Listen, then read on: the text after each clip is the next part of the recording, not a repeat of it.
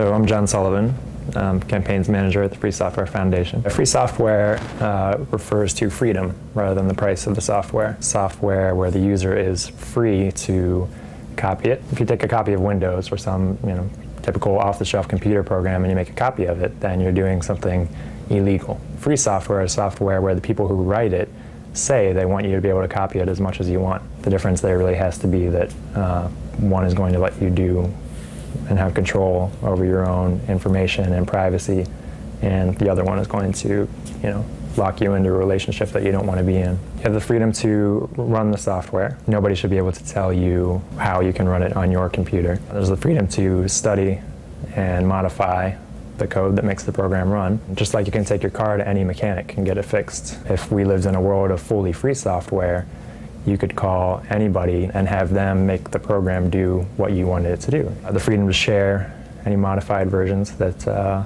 you might make. What happens now is people aren't selling the software, they're selling you a license to the software. When you buy a copy of Windows, you don't actually own that.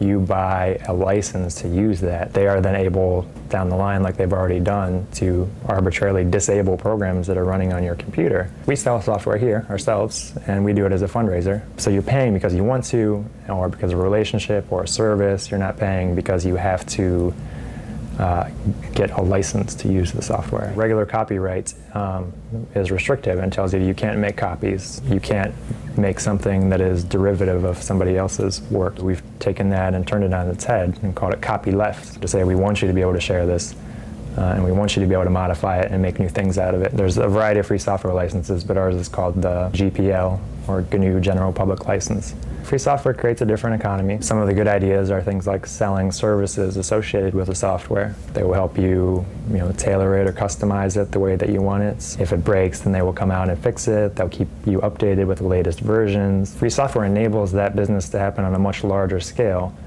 because right now, only certain people are licensed and permitted to provide those services for the proprietary software programs. TRM, we call it digital restrictions management. It's technology that restricts the way that you can use usually media files. People are probably most familiar with iTunes. You can only have the music on so many computers at one time. You can't copy it from here to here. If you try to copy it, you get an error that pops up. They want to get people used to the idea that it's fine for somebody to tell you that you can't copy this. That's backwards. We have technology now that makes sharing of information incredibly easy. We should be using it, not attempting to stop it. The main way that people get introduced to free software isn't because they read about it in the news, that a government is switching to it. They get introduced to it because a friend or a family member shows it to them. Then those people go and they work at companies and they lobby inside their company or just present the idea. So we have a place on the site called the Free Software Directory, which is directory.fsf.org, and find all the free software programs that we know about now that so many people, whether they like it or not, are forced to interact with computers on a daily basis. Those freedoms are important to so many more people that we've